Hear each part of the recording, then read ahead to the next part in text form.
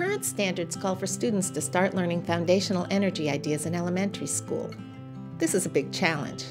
How can students who are only 10 years old reason about energy transfer when it's so abstract and they can neither see nor measure it directly?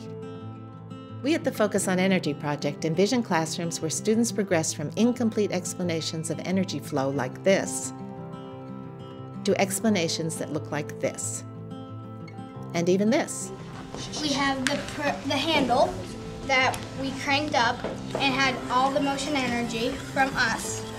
And then the generator, the energy transferred over to the generator and transformed. The capacitor gives energy to the motor, electrical energy to the motor. Line of energy. And then it goes to the propeller. Yeah, and then it goes to the propeller. And it changes to into motion. Yeah, into motion energy. The Focus on Energy project provides a language and a framework to talk about energy using what we call the energy tracking lens. Students learn to tell a story about how energy moves through a system using energy cubes. They use evidence from their investigations to decide which physical objects to represent and what forms of energy are involved.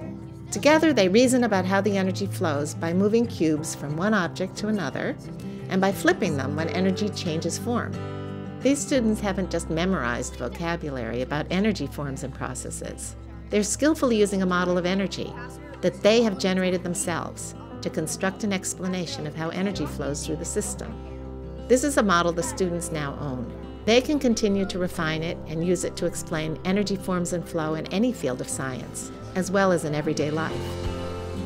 Leading the discussions about energy and the energy stories has been a really cool experience because I have to take a step back from my normal teaching role and let the kids do all of the work, really. And it's been amazing to see what they can really come up with on their own. The kids are provided with many different tools in their tool belt that they can use to tell the energy story.